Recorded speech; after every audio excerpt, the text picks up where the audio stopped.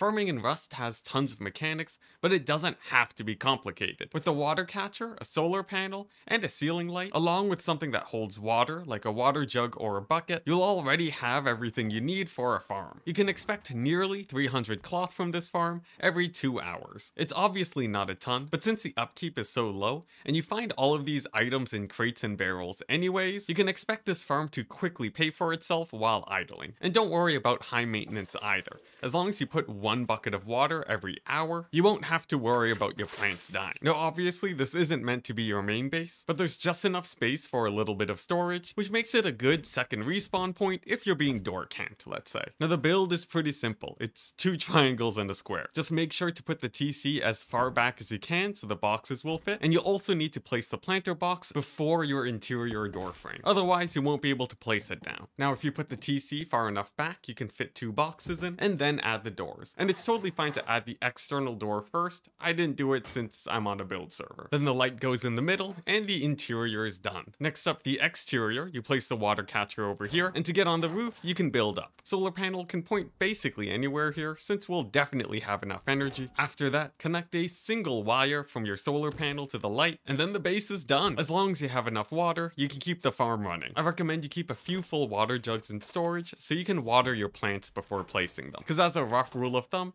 you'll want to keep the water level above 4,000 while growing your plants. Now of course you can build the base longer for more planter boxes, but you'll need to make sure you have enough water. But if you're not experienced with electricity, it doesn't get that much more complicated. Just connect the pass-through of the first light to the second light. And hey, if you're not interested in an extra external base, don't be afraid of attaching this module onto your main base. It acts as usable honeycomb, and it'll only make your base slightly more expensive.